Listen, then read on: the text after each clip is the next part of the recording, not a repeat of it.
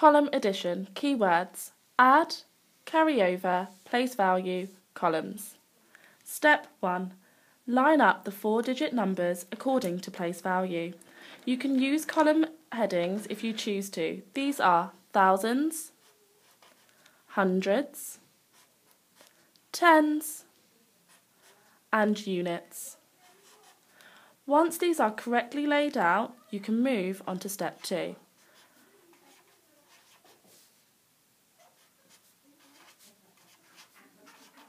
Remember to put in the operation you are using and underline after. Step 2. Add the numbers one column at a time, starting with the units first. So, 9 plus 5 equals 14. The 4 goes into the units column, and the 1 we carry over just underneath. We write this small. Then we add the numbers in the tens column.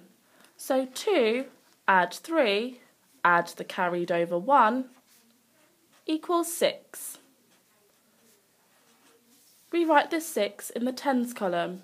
We understand that it actually represents 60. 20 plus 30 plus 10 is 60. We then move over to the hundreds column. 7 add 6 equals 13. Once again, we're going to carry over here. The 3 enters into the hundreds column. The 1 enters into the thousands, just written small underneath again.